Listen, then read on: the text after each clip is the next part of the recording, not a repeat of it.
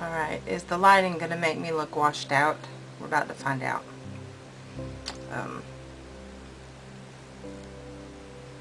I'm reading over some of these tags and I'm finding out that a lot of them have almost identical questions, and it's funny because some of them are like a year apart. But I am going to do Tag Tuesday. I do not have a tutorial set up for this week, and it's possible I may end up doing a tutorial next week. Anyway, so yeah, I'll go ahead and get started. Okay, we're going to try this angle. And that sun's still coming in on this side. So this side's going to be washed out, I think. Okay, I found a tag. This was before I ever started doing... Oh, I'm off camera. Turn you sideways. There we go. I found a tag from Stitching Mae done October of 2013.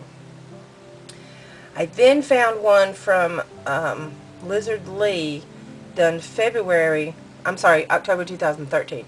Then I found one from Lizard Lee from February of 2014 that she found with Michael Batt.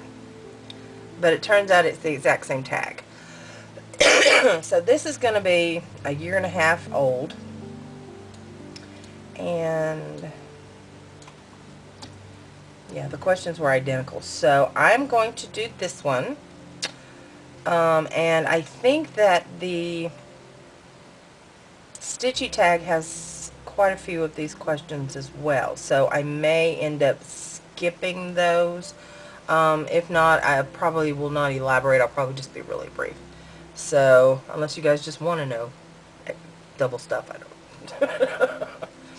Okay, first question. How did you start, or, how did you start, or who introduced you to cross stitch? I think I've told this before. I started cross stitching when I was 11 years old. I was in elementary school. It was for a craft project that we were doing, and they gave us a piece of, it was either 11 or 14 count Ada. I'm thinking it was more of an 11 count. It may have been 14, I don't remember. I had this thing forever. And I may still have it somewhere. I don't know, who knows. But anyway, it was on, they gave us a piece of cloth about this big, like a 4x4 square. And they taught you to start in the middle. And it was of a cross. And you put the year underneath it. It was 1978.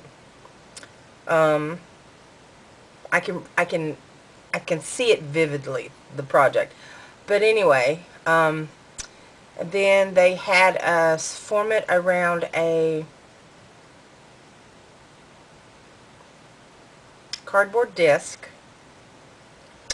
We had to glue it on, center it, glue it on top of a cardboard disc, cut around the disc, and then place it inside of one of those little plastic ornament hangers. Well, it's more like a little round picture hanger. It's a little plastic gold, little round. And you took it and you stuffed it in, you stuck it in the back because the cardboard matched that. And then we glued felt onto the back. Oh, so we glued felt on the back of it first and cut around that. We stuck it in the frame, and then we took a little ribbon and glued with Elmer's glue a little ribbon up at the top, and it was supposed to be like a Christmas ornament. But that's who introduced me. My school. My school introduced me to cross stitch. My stepmother later, I'm going to say 2 or 3 years later, was the enabler. She's the one that actually got me all of my supplies. My mother never supplied me with my cross stitch stuff when I was younger, but she passed when I was in my late 20s. Anyway, do you have a favorite theme or designer? I like some of the DMC kits, but my favorite designer, it's kind of hard. After watching everybody else, I've never stitched a Mirabilia. I've been stitching Joan Elliott and didn't realize it was Joan Elliott because years ago we never really paid attention to designers. We just saw something pretty and bought the pattern, or the book and just did it. I mean, I never really was introduced to designers. I have since discovered that I like Stony Creek. I love Stony Creek, actually. I like a lot of their stuff. And I'm sure there's quite a few out there, but I can't really think of what they are. 3, what floss brand do you use? Well, I've never used anything but DMC. Well, I take that back. I use DMC. I have tried JP Coats. I have tried Anchor. And that was the go-to when I was younger. And then DMC started coming out with all these wonderful colors and readily available. That is what I have. I think there's a new company that's come out with a lot of different flosses, but you can't get them individually. They come in kits or they come in bulk. And it's the Craft Artisy, I think is the name of it. But I think they're designing those more for friendship bracelets. But no, it's DMC, and I was gifted some Weeks Dye Works for my Storytime sampler, so I'll get a chance to try those. I've always wanted to try silks. I've always wanted to try hand-dyed flosses. And I will get to do that one day. Let's see, number 4. What is your fabric of choice? I'm going to say Aida for now because that's all I've ever worked on. I now have some Lugana for my Storytime sampler, so I'm going to try on that. I found a scrap piece of material, and I want to say it was even weave. I liked it. It took me a while to get used to counting, because right now I'm doing my Orange is the New Black Cats on 22 2/2, and it took me a while to get used to counting. Actually, I think it's 26 count. Anyway, to do the 2/2, so I'm not really as familiar with even weave or linen, but Aida is just, it's my safety net. Aida is my safety net. I do have quite a bit of the 14 and the 22 and some 18. Never tried 16, and I know some of you stitch on 16. I did look on AliExpress, and they had some 16, so I may check on that. I prefer the 18 if I'm going to do Aida, but I like the 22. It's just very, I still want to do the 2/1 on the 22, and it's very bulky, and I find the threads will push together. So anyway, my fabric of choice right now is my go-to is my Aida. Do you use a needle threader or are you a floss licker? Majority of the time I am a floss licker, from days of when my mother taught me to sew, because when you had to thread that needle while it was on the machine, you cannot get, I mean, you'd have to use the wire flosser, and that's just so painstaking. So you would lick it and stick it in the machine. So that's my habit. But if I don't think it's going to go through, or if it's more than 2 threads, I will pull out my needle threader. I don't like the wire needle threaders because they break too much, but I do use the, I don't have one handy here, it's across the room. It's called Lamar, I think is the brand, but it's about this wide. It's got a big hook on one end and a little hook on the other end. I have like 4 of those. I love them. I've never broken one. I've never bent one. So yeah, I've used them anywhere. I've used them on size 28 needles, and all the way up to my needlepoint needles and my darning needles for my yarn. So yeah, I'm kind of both, but majority of the time I'm a floss licker. What kind of stitching frame do you use? Until I found Flosstube, I was strictly hoops. I have a stack of hoops like this big, ranging from sizes this small to this big. I'm hoops. I've got the wooden hoops and the plastic hoops and the spring hoops, and which I need to get That's part of what I'm going to end up destashing. I may end up doing that Friday. I just got way too many. I don't need them all. Excuse me. But since YouTube, I've discovered Q-snaps. So every time I got a 40% off coupon for Michaels, I got the Michaels brand. And I know what D-Stitcher's talking about as far as, or Dee, the clamps breaking. The Michaels brand is very flimsy. I think they're discontinuing it because I've noticed they put a lot of them on clearance. A lot of the Q-snap, their version of Q-snaps on clearance, which is, I think, loops and thread. I think it's loops and thread. But anyway, so yeah, I've got, I want to say like 5 of them. I have 5 of them. But that's what I prefer now because I like how you can get the tension on it and it doesn't budge. I love it. And then all you have to do is just tighten those little plastic sides. You don't have to, I mean, I like that, yeah. Okay. How many projects have you finished? Well, way too many that I can ever count. It's got to be in the hundreds. At least 100. I couldn't even tell you. So we're gonna skip that one. It's been too many years, and I never kept track of it. I mean, you just didn't. Things are so different in the cross stitch world than they were 20 years ago. I mean, just totally different. How many completed works do you have currently displayed in your home? I think I've got 4 in Matson's room. 4 in Matson's room. 1 in the craft room, which that's fixing to be change. I have 1, 2, 3, 4, and 4 in my room. So right now I have 9 displayed in my house. But that, no, 10. 10, but I did not, the other one in my other bathroom, I did not do. A friend of mine did for me from Canada. Hi, Ann. I don't know if she watches my videos or not. She sent it to me many, many years ago. We've been, I say best friends, but we've been friends since I was 16. We went to boarding school together, a Christian boarding school together, and we met and fell in love with each other, and we've been best friends ever since. Just pick right up where we left off every time we talk. All right.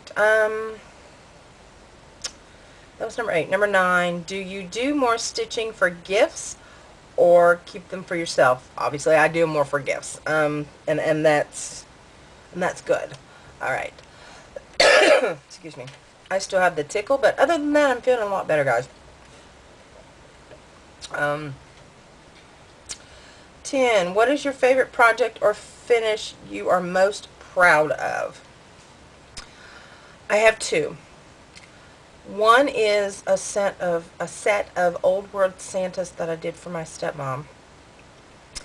It was a piece that was going to be about this big, and it had 6 different versions of Santa. You had a nature version, you had a Star Spangled, you had an American version, you had like a German version. I mean, just they were just so beautiful. I got them out of a magazine, and I think I still have it. I did them individually because she loved to decorate for Christmas when my dad was alive. And I don't think she's as much into it since he passed, but I did those for her, I'll say like 15, 16 years ago. And it was the first time I'd ever worked with metallics. It was the first time I'd ever worked with doing beading. And I don't think I've done much of that since, but they turned out so beautiful. I mean, they were gorgeous. The other piece is, I call it one piece because it was originally one piece, but I broke it apart. The other piece is the cross stitch I did of my mother. I had just bought 2 of my cross stitch programs. I bought, because I couldn't decide which one I really liked. So this was back in 2002. I bought PC Stitch and Pattern Maker. I prefer Pattern Maker. And the reason why is because I would take the photograph. Okay, let me back up. Her photograph was, it was a wallet-sized photo. I scanned it into a scanner bed, transposed it, and then put it into my pattern maker program. And the pattern is, I think you've probably seen it on my other, I don't have it handy. One of these days I'm going to frame it. I transposed it into a cross stitch. I did it on, I think I did it on 14 count, maybe 18. But anyway, I transposed it into a portrait about yay big. But I was just in love with that thing. So what I did was I made, I went to the copy place and I made professional copies and gave one to each of my sisters. I have 2 sisters, and I sent one to my grandmother. My grandmother showed it to my aunt, who, her and her husband well, they're retired now, but they were professional photographers ever since I can remember. And they thought that it was a blow-up and that it was pixelated. And I was like, oh, no, no, no, no. I stitched that, and I'm very proud of stitching that because it took me forever. I had just had surgery, and that was my release from the pain, was to sit and stitch, because I was pretty much bedridden for, say, 2 weeks, 3 weeks. Major surgery. I might tell you about it one day. It was a fail, but I might tell you about it one day. Anyway, so that was my, and they didn't believe me. So it was like, because they had never heard of taking a portrait and turning it into a cross stitch. So when we had our family reunion, when we had our family reunion, I went ahead and I brought everything with me, and some other ones that I had done of my niece, and said, see, this is cross stitch. Well, they finally believed me. But anyway, that they were talking about taking it and resizing it, and so it wouldn't look so pixelated. I was like, no, I worked hard for that. That's me. That's not computer generated. I did that. But anyway, so yeah, that's the one I'm most proud of. 11. What has been your least favorite or worst experience while stitching? Frogging. I hate the frog. I like it that they talk about Miss Piggy coming and getting the frog. I don't, no. I hate frogging black on white. Any black that I have to frog of DMC, because it fuzzes. It gets little fuzzies everywhere. So I found a solution to that. If you will take masking tape or any tape, wrap it backwards around your hand so that you've got a sticky surface. And after you have frogged, take the tape and mat it on your material, and it awesome. It takes all the little fuzzies away. I do it on the front and the back so that when you stitch over it, it won't come through and it won't stay with your other thread. But awesome tip, guys. Use tape. It's wonderful. I think somebody talked about using a lint roller. I've never used a lint roller, and that makes me kind of nervous because I guess it would be the same concept. But what I do with the tape is I wrap it around my hand several times, and I mat it on there and get it all off, and then I turn it while it's on my hand because it's loose on your hand, and do it again on both sides. But awesome, awesome. But yeah, that's actually the worst experience I think I've ever had, is just the black with the froggy. Oh no, I've got another one. Spilt coffee.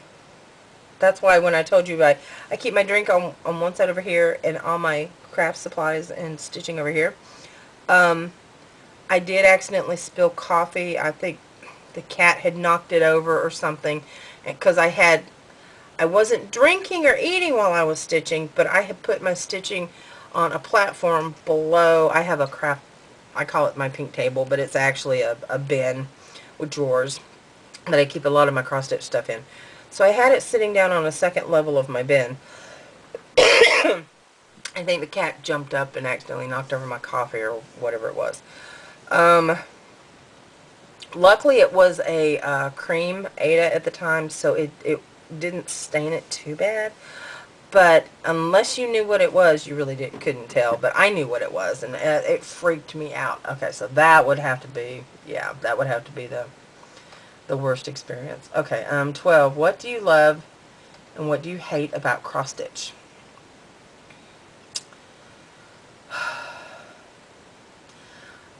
everything about cross stitch. As far as like what do I hate about cross stitch?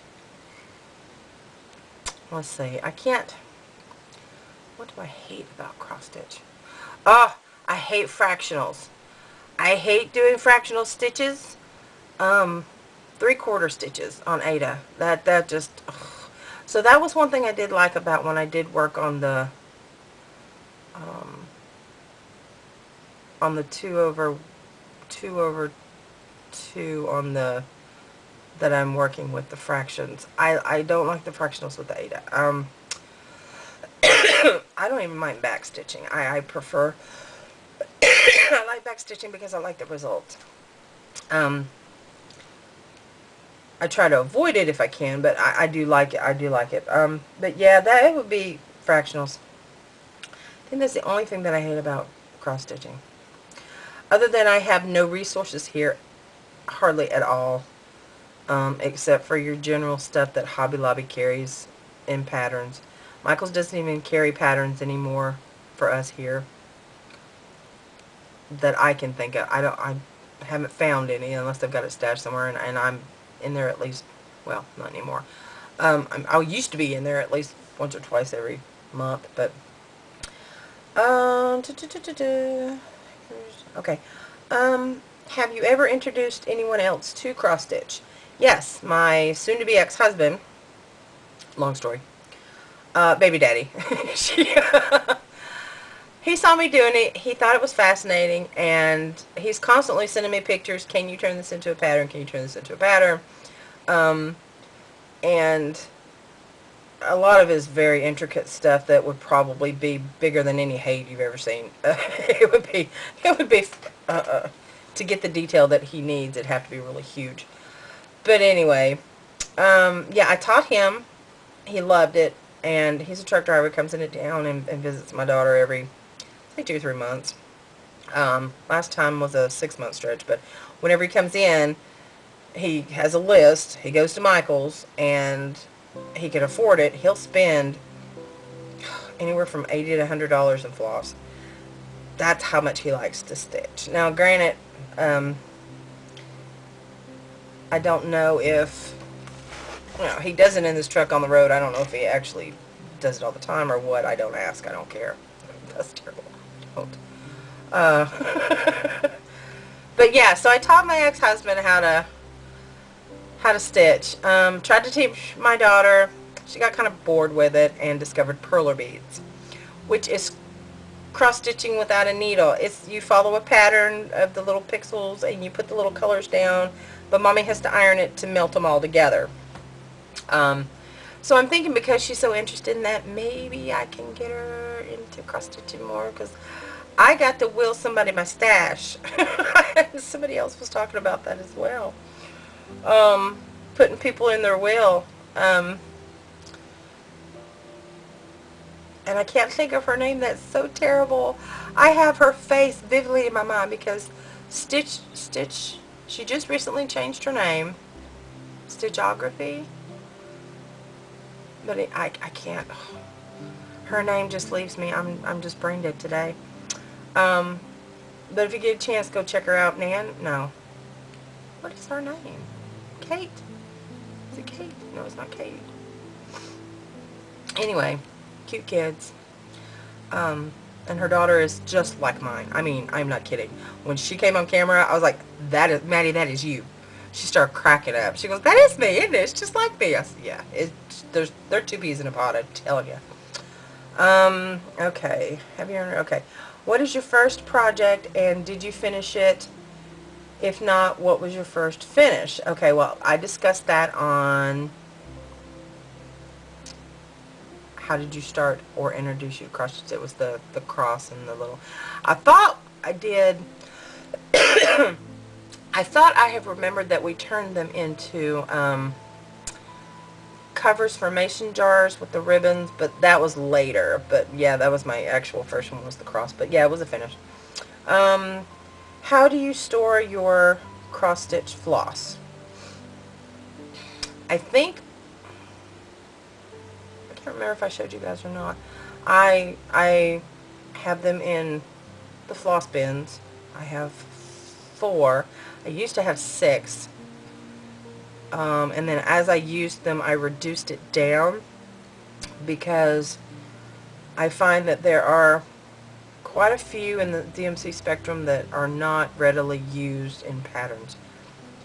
I do have one of each now. And what I did was, I used to bobbinate everything. I now have a big bag that I keep with individual baggies with the numbers like 200 to 300. So that's how I store my floss. I only have one thing of Krennic, so it's kind of like stuck and tacked in there. So that's it. This has been long enough. I've got to get some creative juices flowing. I did 3 custom patterns over the weekend. People who wanted some quotes. One of them is the Serenity Prayer. If you're interested, it is now up at my shop. I had never thought about doing it. Somebody had asked me if I could, and I played around with some of my fonts, and I actually had to painstakingly click each little tiny X to get one of my fonts, actually the majority of my fonts, correctly. And let me tell you something. Putting backstitch manually on this program is a pain in my patoot. This is a time that I wish I had a touch screen, because if I had a touch screen, it would make my life so much easier. And that may be a future possibility to make my life easier. But in the meantime, anyway, Serenity Prayer, got it finished. It turned out really great. I'm very pleased with it, so I went ahead and put it up in my shop. But other than that, I guess that's it. I am doing a Game of Thrones marathon right now. So I will be back next Tuesday. I will be doing the Joy of Stitching tag by Cat Crazy Creations, which is Sonia. I will be doing Cindy's Unnormal tag, a Stitch in Times January tag, and Tool Time tag, and then I'm going to save the big one by itself, which is the Pam's Stitching Style tag for another time. So anyway, I did all this in one take. I'm kind of impressed. Can y'all see my food over here? I've been eating my lunch for 3 hours. Anyway, I'm feeling better. I just want to say thank you to all you guys that left the beautiful comments about hoping I'd feel better and the well wishes. I really appreciate that. It's been great. Have a job prospect yesterday, and I've got a couple places I'm going to go hit tomorrow. So wish me luck, as I know you will, and I will see you guys at the book review. Yeah. Peace out. No, I got to push the camera.